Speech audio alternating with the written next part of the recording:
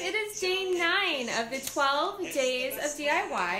I don't know about you, but I am feeling thirsty after all of these days of DIYs. So today we are going to make a signature cocktail that you can serve at your Christmas parties this year.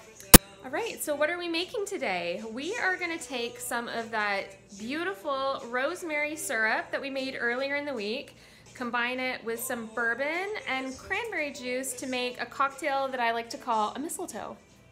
So let's take a look at what we're going to need for this cocktail. We have ice, obviously, rosemary syrup that we made earlier this week, cranberry juice. I picked 100% pure cranberry juice, not cranberry cocktail, because the syrup is sweet enough. You won't need extra sugar. Bullet bourbon is my favorite bourbon. You need a cocktail shaker, a shot glass, cinnamon, rosemary for garnish, and a little bit of sugar so we can make the rosemary into sugared rosemary. Now, part of the reason why I love this cocktail so much, outside of the fact that it's delicious, is that it is also so easy.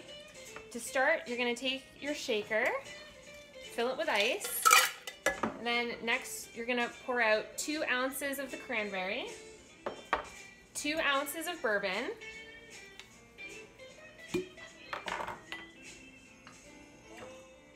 one little shake of the cinnamon, and ½ ounce of the rosemary syrup. Okay, once all of your ingredients are combined, then you just give it a really good shake. Okay, here it is. And just before serving to your guests, you can add your sprig of sugared rosemary for the garnish.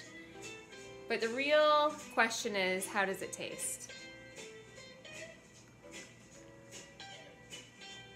It's like Christmas in a glass. It's amazing. So there you have it, mistletoe cocktails. Guys, if you liked that tutorial, please leave me a comment and let me know. I'm gonna post the recipe down there as well. And if you know anyone who you think would like to serve this at their next Christmas party, please share it. I'll see you tomorrow for day 10. Bye guys.